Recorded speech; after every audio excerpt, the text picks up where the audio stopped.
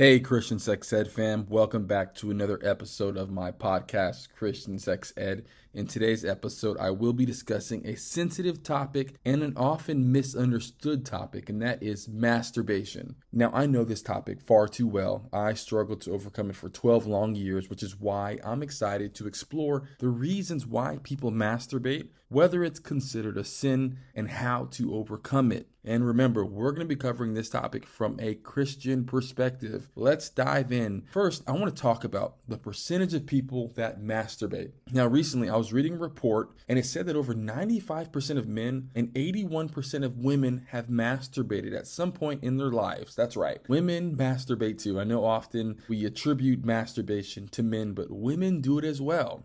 Nevertheless, I was curious about how this statistic relates to Christians specifically. So I conducted my own survey of 500 Christians and I asked them if they have masturbated in the last 3 months. And the results showed that 68% of the Christians that responded said yes, that they have masturbated at some point within the last 3 months. So yes, Christians and non-Christians masturbate a lot. Now, what are the reasons why Christians and non-Christians and majority of people masturbate? One, I think, which is really obvious, it's to relieve sexual tension. Another survey read that about 59% of the respondents had admitted to using masturbation really as a means to alleviate sexual tension. I think we've all been there before. You have a sexual tension buildup, and to alleviate it, you watch porn and masturbate. So pretty obvious. Another reason was seeking pleasure. This is obvious because it's no secret that people have sexual desires and they crave sexual pleasures.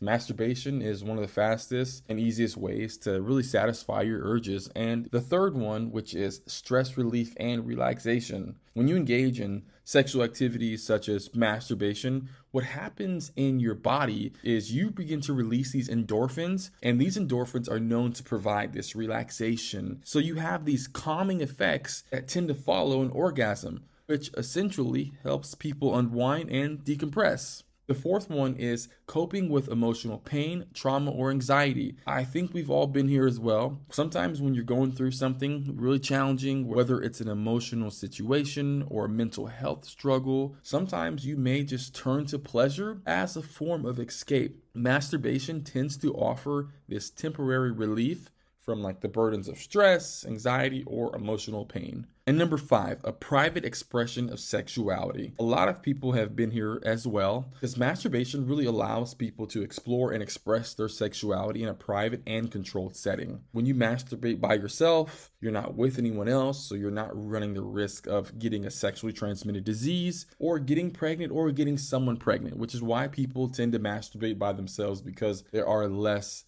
consequences. I'm not saying there are no consequences, but you don't run the risk of getting an STD, which is obvious. Now that we've explored the reasons why people masturbate, the question always arises, is it considered a sin? Growing up, I always wondered, is masturbation a sin? Because it seemed to be a topic that was never discussed. Now, although the word masturbation is not in the Bible, there is a word that is in the Bible, and that word is lust. And this sinful lust is often present during the act of masturbation. This sinful lust involves the sexual coveting or objectification of someone you're not married to. We see this condemned in Job 31:1 and by Jesus in Matthew 5:28. Now, if you want to know more about my thoughts on this and how the act of masturbation can be sinful, check out my video. The video is titled, "Is it a sin to masturbate?" Or you can read my book, Christian Sex Ed, where I elaborate on this question much more. Moving on, it's time to discuss how to overcome masturbation from a Christian perspective. First and foremost, you have to acknowledge the problem. Do not be blind here. You need to recognize that this lifestyle of masturbation can and will negatively impact your life, your relationships, and your relationship with God. So you have to accept that it's time to eliminate this behavior. 2, identify and address root causes. I suggest something I wish I would have done is work with a therapist or a counselor, someone who can help you explore the underlying emotional, psychological, or spiritual issues that are contributing to your masturbation habits. Because check this out, once you address the root causes, you're going to be able to develop more effective strategies for complete abstinence. Third, identify your triggers. It's very essential that you pinpoint factors that contribute to your desire to masturbate. Maybe it's boredom, stress, loneliness, whatever the case is, you need to understand your triggers because it's going to be crucial for preventing you from future relapses or downfalls. 4, develop coping strategies. You need to collaborate with a therapist so that you can create healthy coping mechanisms to manage your triggers. These things can be exercising, going out with family, having someone to confide in. You can also implement practical steps like removing triggers, setting boundaries, or engaging in any other alternative activity, something that keeps your mind off of masturbating. Number 5, exercise often. When you engage in aerobic and strength training exercise, you release endorphins and dopamine, which essentially works together to improve your mood, and it gives you this natural high. I know when I used to struggle with masturbation or pornography, I would try to work out at nighttime so that I could get this natural high, because what this regular exercise does is it helps manage your energy levels, it reduces your stress, and essentially diminishes the urge to engage in masturbation. In other words, physical activity is a powerful ally in overcoming masturbation. And while we're on this point, let's discuss how the brain can actually become addicted to certain behaviors through the release of neurotransmitters, specifically dopamine and endorphins. These neurotransmitters create a rewarding sensation that our brains seek to replicate. So what happens is over time, your brain creates these neural pathways that reinforce these behaviors, which make it harder for you ever to break the cycle of masturbation. But when you engage in healthier activities, such as exercise, you can start to create these new neural pathways that promote positive behaviors and gradually replace the older, less desirable pathways. This process ultimately can help you overcome compulsive behaviors like masturbation. Number 6, one of the most important things, set goals for yourself. You need to establish specific, measurable goals for completing abstinence from masturbation. 7, we cannot forget this, but you need to seek spiritual counsel.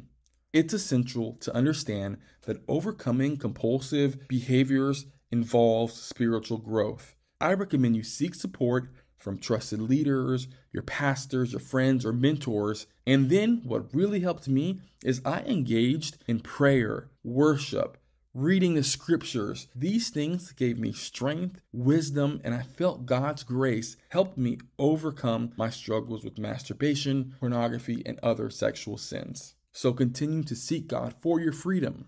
8, consider therapy. Consulting a therapist who specializes in sexual addiction or compulsive behavior is so important because they can help you address the deeper emotional or psychological issues that are contributing to your masturbation. And number 9, I want you to celebrate your successes. I know that when you're going through this journey of trying to overcome masturbation, there are so many setbacks, but it's essential that you keep pushing and don't beat yourself down. You need to acknowledge and reward your progresses and successes in abstaining from masturbation. Lastly, there was a moment in my life where I had stopped masturbating, but I almost went back to it. I remember it like it was yesterday, though it was not yesterday. I still remember it vividly. I put lotion on my hands and I went into the shower and I was getting ready to masturbate. I felt sick to my stomach because I knew that the enemy wanted me to give in to this masturbation, but I knew that the Holy Ghost on the inside of me wanted me to stay strong and abstain from masturbation. So while I'm sitting there frozen, in which time felt like it was standing still, I decided in that moment that I was not going to masturbate. So I washed the lotion off of my hands.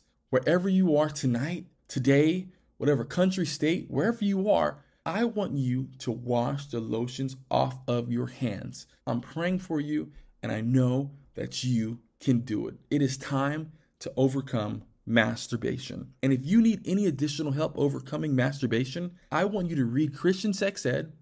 Christian Sex Ed, my book, is available everywhere.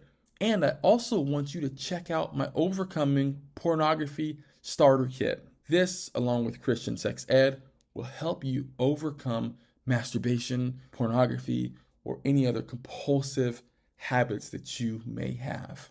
As always, thank you for joining me on today's podcast. I look forward to seeing you next time. Please subscribe and share this with a friend. God bless you.